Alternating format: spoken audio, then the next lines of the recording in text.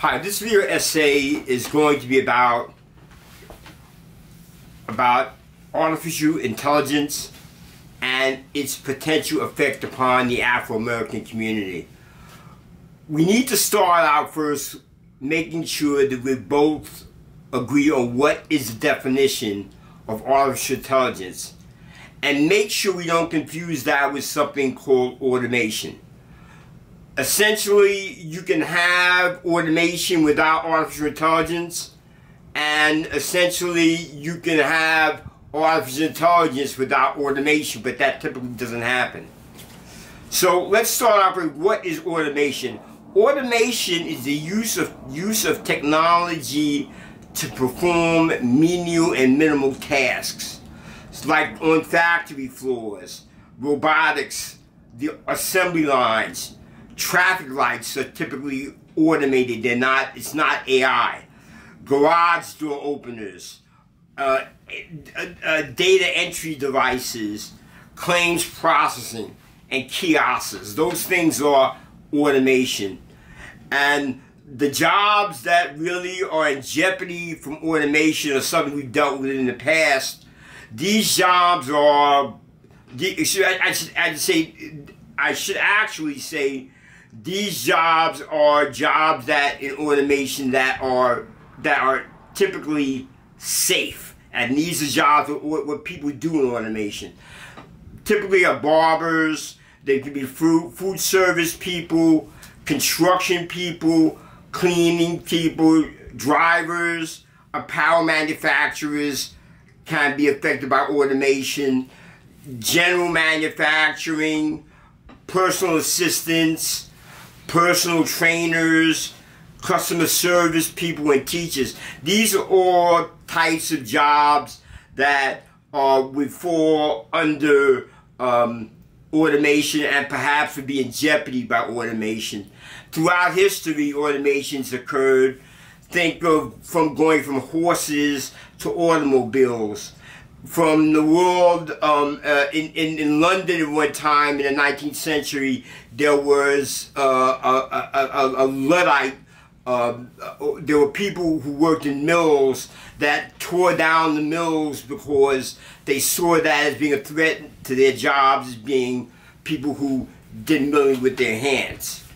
So, now let's take for a minute, what is AI, since we know what automation is. AI is having a machine do an intelligent act. There's a couple of ways AI works. There's artificial general intelligence, which is the ability for a machine to do a human task.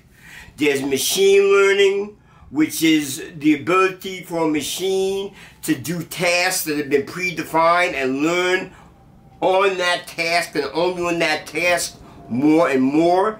There's deep learning, which is more in the nano world, where a machine using machine learning can go off and learn on its own. And then there's finally singularity, where a machine can exceed human thought. What we're dealing right now is with language models, and what they are basically things that take input, that can look at an image and tell you what that is, that you can ask for a definition, it'll come back and give you the text on it, or write a story for you.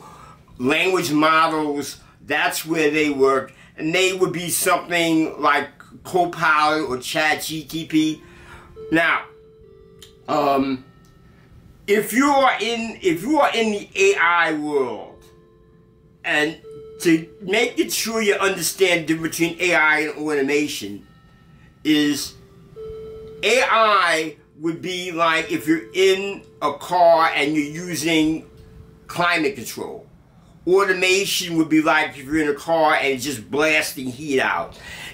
AI has the intelligence to change the climate in the car.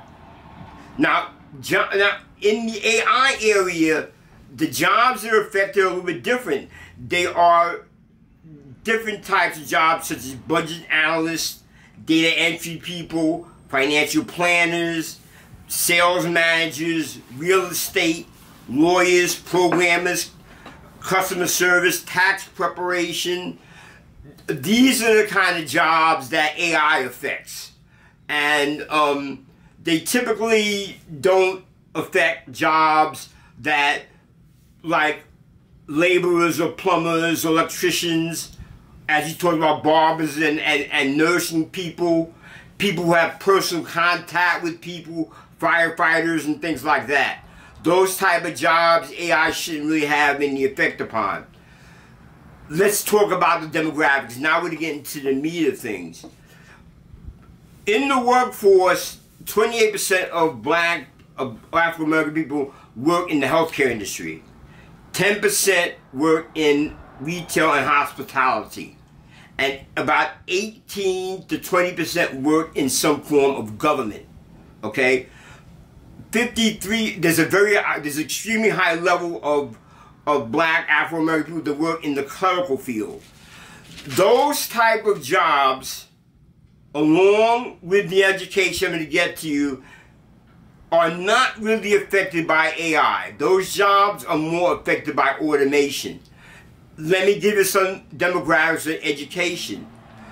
88% of blacks have high school graduates.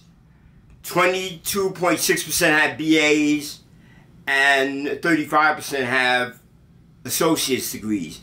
The comparable white population, 97% have high school, 60% have BAs, and 51% have associate degrees. 6 out of every 10 Americans feel they're going to be affected by AI.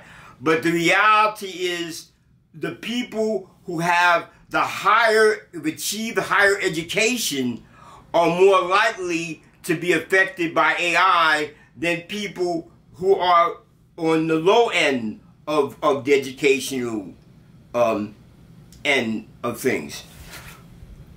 As far as fear of job loss, 19% of all workers feel that AI may be a threat to their jobs. 20% of the white people feel that AI is going to be a threat to their jobs. 15% of black people feel that.